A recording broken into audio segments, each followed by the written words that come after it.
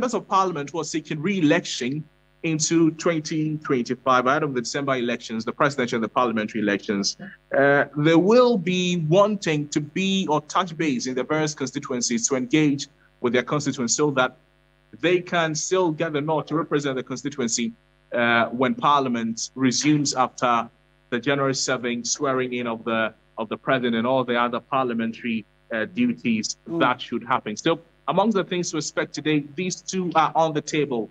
There's, however, one major one, and it is about the conversations about the vacancy, as has been suggested by the Member of Parliament, the former minority leader. I'm talking about Haruna Idrisu Martin. Right. And so have you spotted him around? And does he look enthusiastic ahead of asking the Speaker, or, triggering the Article 97 that he intends to do?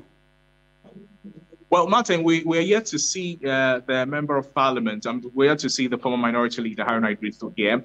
But just like you mentioned, it is one of the key expectations for today. The former leader of Parliament, he has stated that his side of the House intends to invoke Article 97(1)(g) of the Constitution to compel colleagues from the majority side to vacate their seat as members of the House. Now, this is coming after 4 MPs on the ticket of the NPP have declared their intention to seek re-election as independent candidates. And I'll read to you what Article 97(1) says. It says that a member of Parliament shall vacate a seat if he leaves the party of which he was a member at the time of his election to Parliament to join another party, or seeks to remain in Parliament as an independent candidate. Now, we know that a former Minister of State, there's also Cynthia Morrison, an MP for Guna West, and 2 other members of Parliament from the side of the majority. They will be seeking re-election on December 7th as independent candidates, and that is why this has been of topical interest and could be spoken about here. Okay. Noble Crosby, and thank you very much. We certainly will be getting more from Parliament, hopefully before the show ends or right after this bulletin. We have News Central, which will definitely be going back to Parliament to get a sense of what's happening. But let's try and put the whole conversation in perspective and pick the thoughts of Sami Obeng, who is the Executive Director of the Parliamentary Network Africa. Now, he has joined us on the phone. Sami, a very good afternoon. Good morning to you. Thank you for joining us. To start with, how do you see this playing out? For those who may not know, there's a possibility that the NPP majority could lose that majority hold on Parliament if the former minority leader is able to trigger Article 97 like he intends to do. So, Sami, I'm sure you have been following. Help us understand what is likely to happen if that does happen. Well, if it does happen, we are certainly going to have an addition to the series of interesting happenings that the state parliament has produced since it was constituted in January of 2021. If it does happen, yes, we're going to have, for the very first time, a situation where the majorityship in Parliament will move to a political party that is not the party that runs the executive branch of government, which will be a novelty or a new thing so far as our country is concerned. It's the processes leading up to it happening that is yet to be seen. Now, whereas it may be for a very short period, if it does happen, it will still be very significant, seeing that we're just a few weeks to election, seeing that politicians would certainly want to take advantage of any situation to, score some political points, and seeing that it has a way of bruising the I don't want to call it ego, but bruising the ruling NPP going into the election, and perhaps empowering the opposition NDC going into the election. So it's a very interesting dynamic. We look forward to how it will play out in Parliament today and in the coming days. Right. And Sami, the other commentators on this particular issue have said that because there's a precedent, it is likely to be the guiding principle. Do you get that sense that the Speaker will be compelled by the fact that a former Speaker, based on the same precedent, the same argument, also asked a seat to be declared vacant? Would Alban Bagbin be compelled to toe that line, you think? Well, even with the precedent, it is important to put in context because the circumstances surrounding the precedent situation is not, at least as of this morning, the same circumstances surrounding the situation happening now. Now, your colleague read not long ago the provisions of Article 97(1)(g), which is quite clear. Now, I like to put 97(1)(g) in two different parts. The first part is that the Constitution is saying you joined Parliament as a member of a particular political party.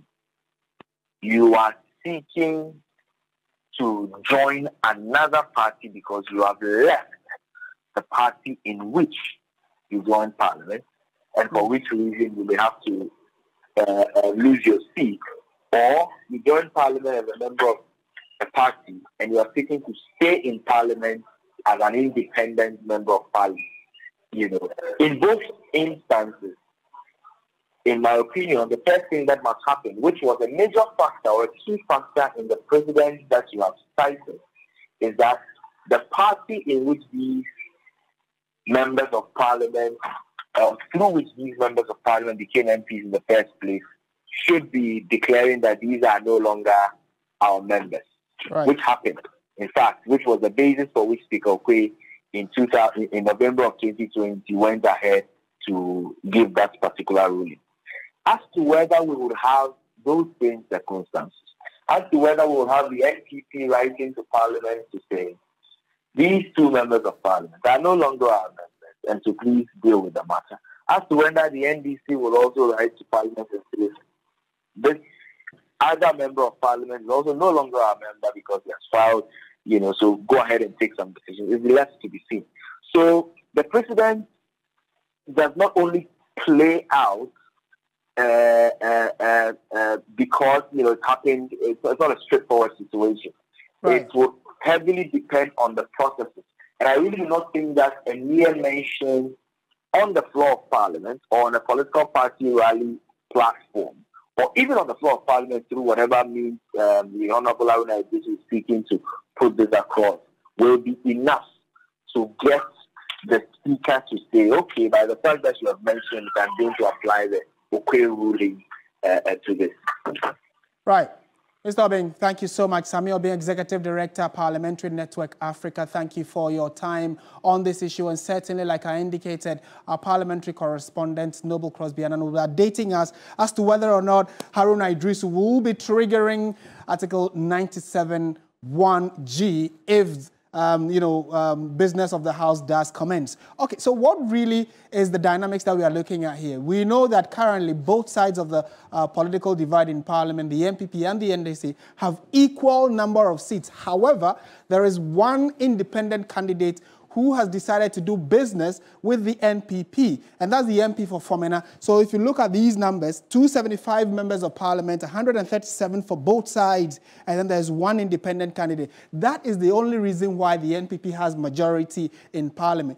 Now, the twist in the tail is that if Haruna Iddrisu does activate or ask the Speaker to declare those 4 seats vacant, it will mean that the NPP is likely to lose 3 of its seats. The NDC will lose 1.